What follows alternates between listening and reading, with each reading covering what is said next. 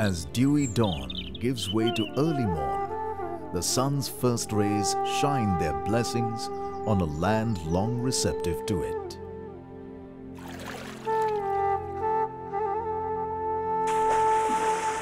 Over the eons, searchers of truth and seekers of the divine have found inspiration and encouragement here. For in India, there are books in running brooks, sermons in stones, and good in everything. This land of the starkest contrasts celebrates many truths and multiple roots to them. Daybreak is not just the time to wake, but a chance to rise, to salute the sun and celebrate the divine. And so yogis of all castes and creeds unite body and mind, spirit and soul through the ancient discipline of yoga that's taken the world by storm. Connecting the inner self to a cosmic consciousness starts young in India. We try to see education as 3 H's. Head, sure enough, bright head, very important, but not limited to that. It should go on for skilled hands, children who can do things, who can grow things, who can manage things. And thirdly, and most importantly, a kind heart, people who can feel for others and feel for the whole planet rather than just selves. Pioneering the idea of education with experience is Sekmol Eco School, whose location in the fragile cold deserts of Ladakh informs every aspect of school life. Its students have helped build the low-cost sustainable school and run its green farms and solar energy systems. With volunteers from across the world, Sekmol is a little country in itself, one where students are citizens with rights and responsibilities. And this is how we would like them to grow up, learning real things from real people to give a real leadership to the world of 21st century. Sekmol is just one of India's many experiments in education that have led to the quadrupling of literacy rates since independence. Today, 97% of all Indian children are enrolled in school, a number that rivals the population of Western Europe in size. With the 3rd largest population of university students, higher education too has come of age. Creativity flowers at a range of film, design and performing arts schools. Future business barons come out of the Indian Institutes of Management, reputedly the toughest B school in the world to get into. And little needs to be said about the famed IITs, an institution whose alumni are said to have created $450 billion worth of economic value and 20 million new jobs. And ready, willing and able to follow in their footsteps are a generation of new graduates who dream of becoming so much more. Scientist, astronaut, designer, rocket scientist, photographer, number cruncher, yeah. No longer confined to pure science, India's generation now thrives on the crossroads of science and design, creating things you never knew you needed. The number of people at that age bracket right now who are willing to experiment with their lives and do something that's new is really big. Access to funds has increased, the government is suddenly supporting Startup India, Make in India, and all of these programs that are coming out.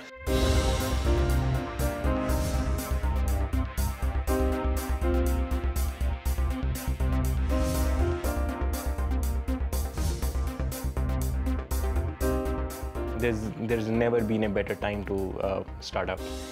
And I think India is at a point where the system will actually give way to a bigger ecosystem of starting up and building great companies.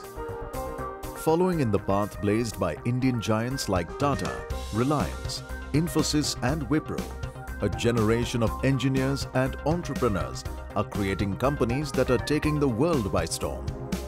New Delhi-based restaurant review startup Zomato has expanded to 62 million users in 23 countries. Like them, Bangalore-based Ola's taxi app has seen phenomenal growth, delivering real-world services and benefits to users and entrepreneurs.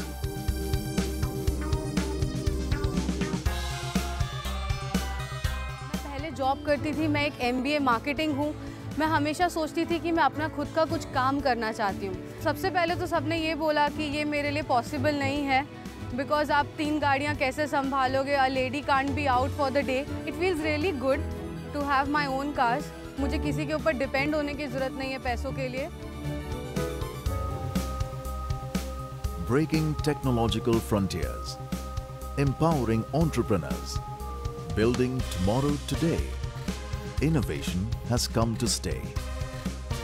India's economy is definitely one of the fastest growing economies in the world, and I think that it's just getting started.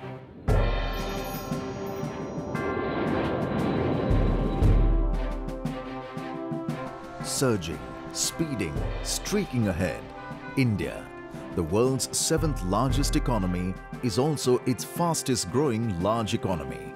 We are no longer a country of snake charmers and elephants and things like that. We are rapidly moving into a very modern India. Supporting this growth is a massive investment in infrastructure. Whether it's the world's first solar-powered airport, or its largest elevated metro, the highest rail bridge, or 100 smart cities, infrastructure allows the benefits of development to reach everyone.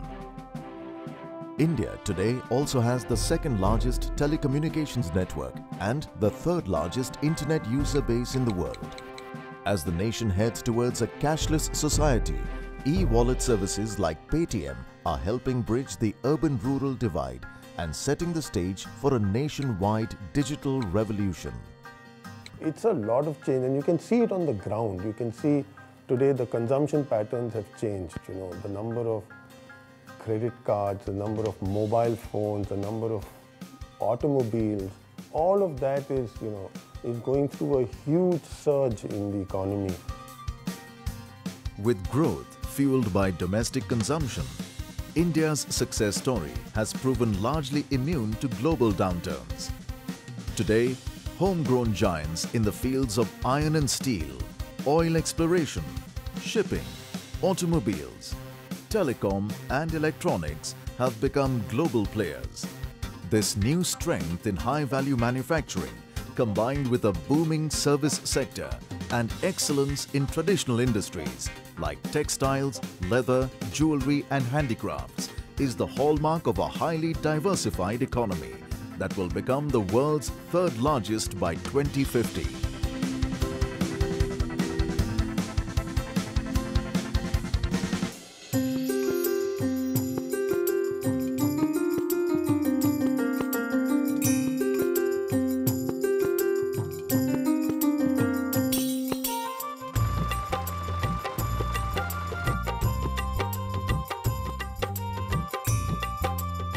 Long celebrated for its spices and silks, cottons and indigos, Indian agriculture has built on its strengths and has given birth to the green and white revolutions.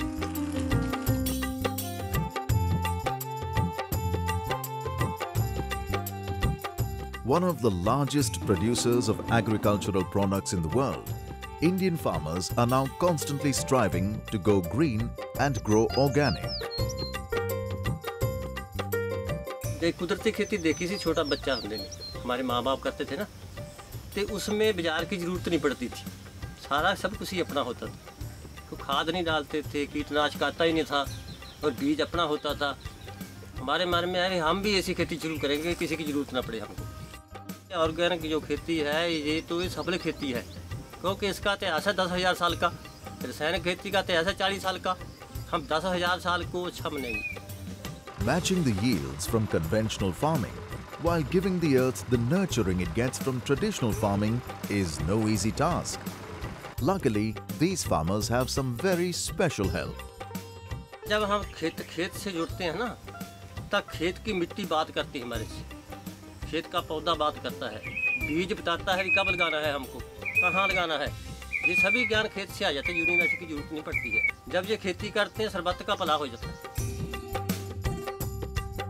Bharat में कृषि जीवन शैली है। भारत में कृषि आजीविका की बात है, पैसा कमाने वाली बात नहीं है।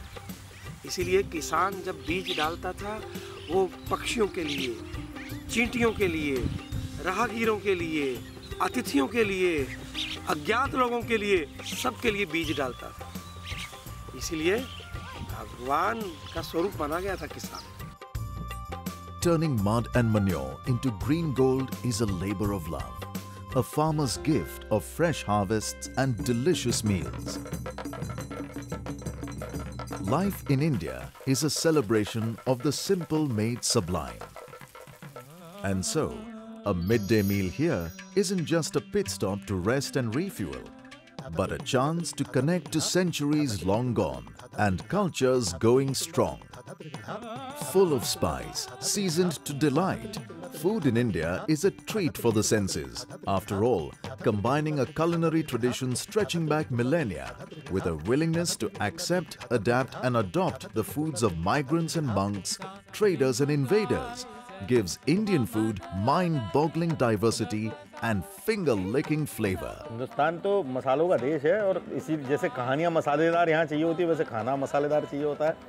और कोई भी चीज़ होती है वो अति पे चाहिए होती है। अगर मीठा है तो बहुत मीठा चाहिए होता है, तीखा है तो आंखों में से पानी निकालने वाला तीखा चाहिए होता है।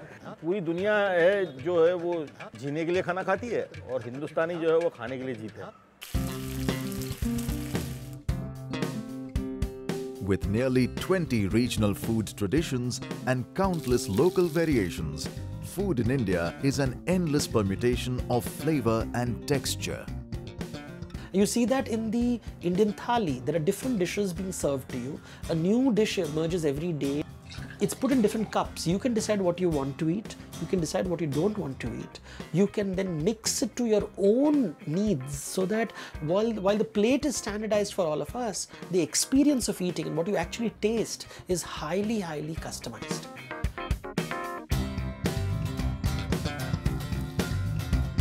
This freedom to choose what's best for you extends to all aspects of life in India. This, the oldest living civilization on earth, has thrived by making space for new ideas and serving as a safe haven for people from other cultures and countries. Parsis and Iranis, African Siddhis and Syrian Christians, Jews and Chinese are just a few of the communities who've enlivened the mosaic of India without having to give up their identity. I used to ask my mother why my name is so and so, from where we came from. So my mother used to tell me all the little bit of history and all this, talking about China, this and that. My grandfather had come before the Second World War. He had come down to India. I can understand Marathi, I can understand Gujarati. So like that, I got a lot of friends in different walks of life. India is a country of God because this land is very holy. So that's why we say food. It's a land of God.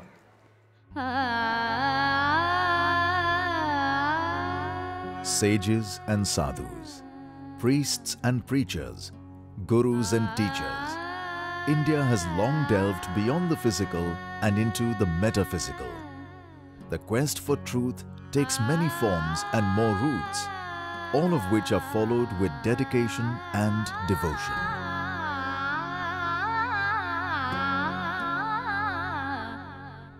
And this bewildering array of religion gives India one of its most beloved traditions, festivals. Whether it's painting the earth in colors of the rainbow at Holi or lighting the Diwali night with starlight, remembering the Guru or celebrating the Prophet, no religion has a monopoly on festivity. For after all, joy is the birthright of every community. There are many Hinduisms in India, there are many Islams in India, there are many Christianities in India. It's a complex diversity. The diversity is in politics, in economics, in language, in customs, in religious faith, in beliefs. This complexity nobody can even comprehend. Out of the depths of complexity spring simple, sublime truths. In a land given to philosophy, some of our greatest thinkers, be it Tagore or Ambedkar, Swami Vivekanand or Mahatma Gandhi, have stressed one truth above all, that being Indian means respecting, indeed celebrating our differences. And so, unity in diversity has become India's theme. With nearly 800 languages spoken, all the world's major religions represented, citizens that comprise both ancient tribes and people surfing the information superhighway, the Indian instinct is not to homogenize, but to allow space for all. So the approach to diversity in India has been very different, which is continuously respecting other people's truth. It's not about trying to go towards one truth, but celebrating the other person's truth.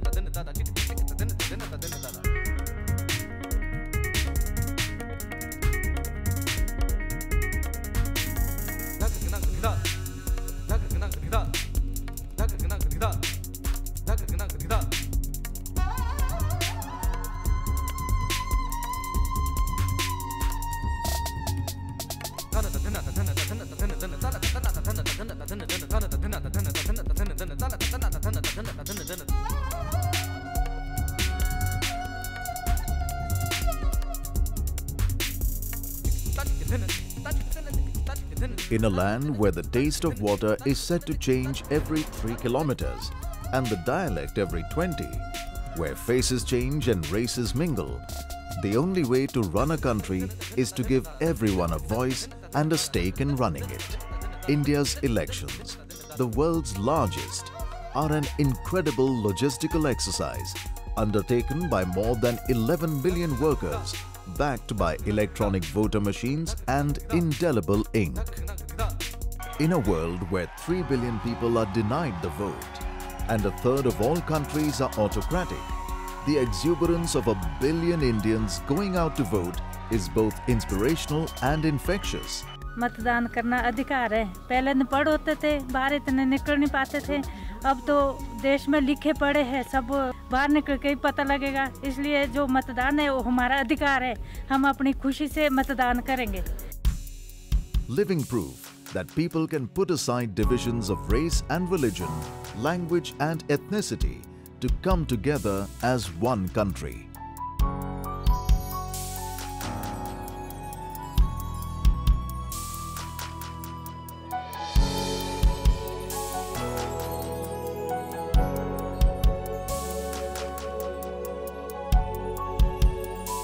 Where centuries collide and history meets legend, where the world unites and nature beckons. India, where hospitality isn't just tradition, but akin to religion. Where architecture astounds and stones become poems, here you experience the world's most beautiful building as well as the most sensual. Whether it's spectacular cave architecture carved out of living rock or the incredible range of architectural traditions, there's something to delight you at every turn.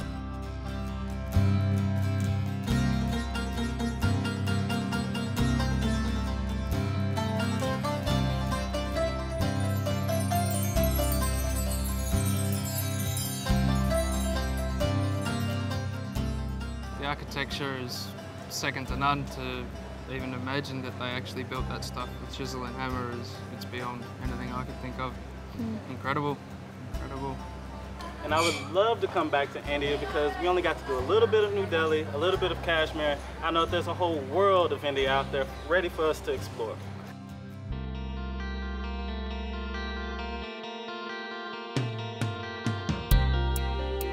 One little known aspect of this world that tourists are increasingly exploring is wellness and medicine. Whether it's the holistic healing of Ayurveda, the oldest known medicinal system in the world, or its high-tech modern counterpart, people from across the globe are flocking to India. in the last 5 to 7 years, there's been a sea change in technology, in talent, and in skill. And as a consequence of which, I think that India is becoming one of the places to go to for premier quality healthcare. With highly trained doctors and nurses sought after across the world and inexpensive infrastructure, India has emerged as a low-cost, high-value treatment destination. There are patients who are coming here for cardiac care, because I think that the cardiac care delivery system in India is extremely top-notch. But I think the main thrust of the international tourism for healthcare in India is related to orthopedics, joint replacement and spinal surgery. India increasingly attracts patients from developed countries like the US, Russia, the Gulf and Western Europe, who don't see any drop in quality. And affordable procedures means that India is a ray of hope for patients from Africa and Central Asia. International companies are all now vying to get into this country, and I think as a consequence there is no looking back, there's only looking forward and moving forward. If the future of medicine shines bright, the potential of medical research is boundless. Indian pharmaceutical companies have reverse-engineered costly medicines, creating a $1 a day HIV drug, an initiative hailed by the UN, as well as low-cost cancer drugs and hepatitis B vaccines that saved countless lives the world over. Indian biotech giants like Biocon and Panacea operate in over 60 countries, while the Serum Institute supplies vital vaccines to more than 100 countries worldwide.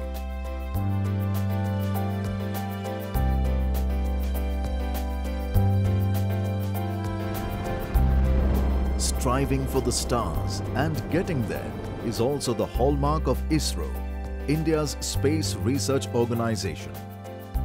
Mangalyaan, its Mars mission, and Navik, its satellite-based navigation system, have excited the global imagination and reinforced the country's credentials to be a major research and innovation hub.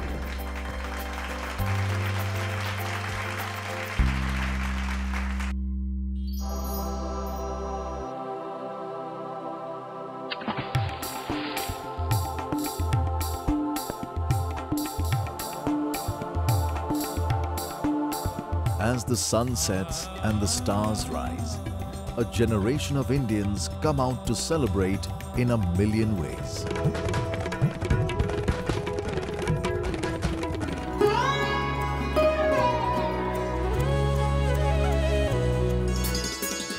Ancient traditions, unchanged for centuries, have transformed themselves, keeping pace with an India on the move. With 12 classical and 24 folk traditions, dance in India is primarily a retelling of epics and myths, stories and legends. In India, all our understanding of our culture comes from the oral traditions. Tradition has been passed on from generation to generation through stories and through songs. And that's primarily the source of Indian culture.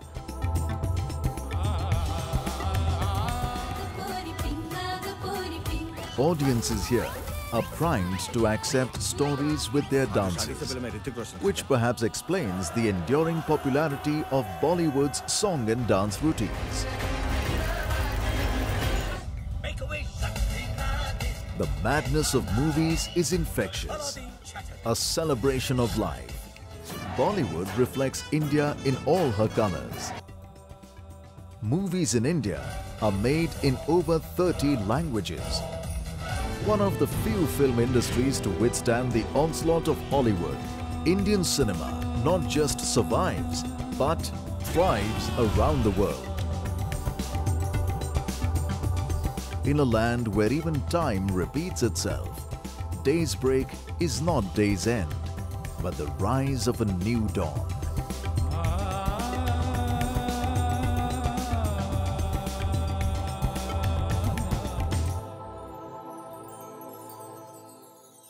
Every dawn reveals India anew. Yet, it has been the same for centuries. Its sights and colors immerse you in diversity. Even the darkness is magical. It has been the same for centuries. Yet, each morning, India reveals itself anew.